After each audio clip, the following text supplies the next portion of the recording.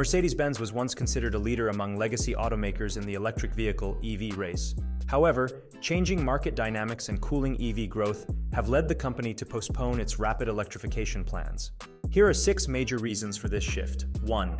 Slow EV sales. Mercedes-Benz's EV sales have been underwhelming, revealing that market projections were overly optimistic. Dealer lots are filled with unsold EVs, indicating low demand. Data from last October showed that Mercedes models like the EQE and EQS SUV have significantly higher market day supplies than the industry average, with the EQE at 144 days and the EQS SUV at 221 days, compared to the EV average of 57 days. Only the EQB performed decently, with an 88-day supply. A price war led by Tesla and Ford has exacerbated this situation, resulting in a 21% profit drop in Q4 last year. 2. High EV prices. Mercedes-Benz's EVs are expensive, making them inaccessible to many customers. The company's focus on luxury has driven prices up, with even the cheapest model, the EQB, starting at around $52,000. High prices combined with rising interest rates have pushed the company to introduce more affordable models. New releases this year, including the E-Class, CLE Coupe, and plug-in hybrid GLC, are all internal combustion engine ICE cars aimed at stabilizing profit margins with lower price tags. 3. New ICE lineup. Unlike some competitors like Audi, Mercedes-Benz has not committed to going fully electric in the near future. Instead, it is working on a completely new lineup of ICE models,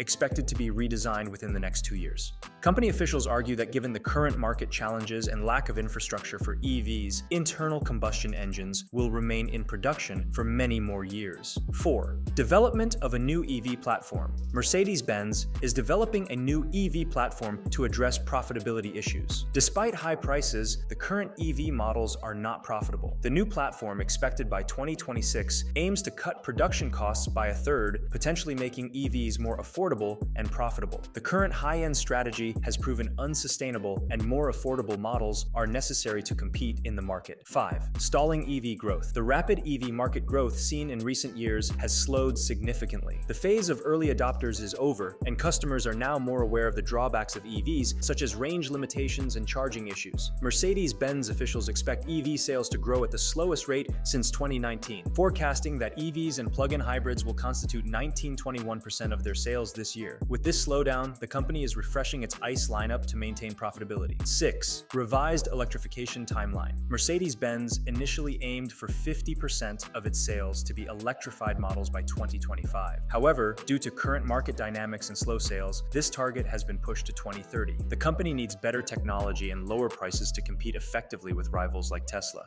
The new platform is expected to offer lower production costs and improved battery technology, which could lead to more competitive pricing. A notable upcoming model is the all-electric CLA, which promises a range of 466 miles, potentially surpassing the Tesla Model 3. In conclusion, Mercedes-Benz is recalibrating its electrification strategy in response to market realities. While not abandoning EVs, the company is slowing its pace and focusing on developing new technologies and more affordable models to ensure long-term viability and competitiveness in the evolving automotive market. If you enjoyed our video, make sure to subscribe to our channel and hit that like button to stay informed as this story unfolds.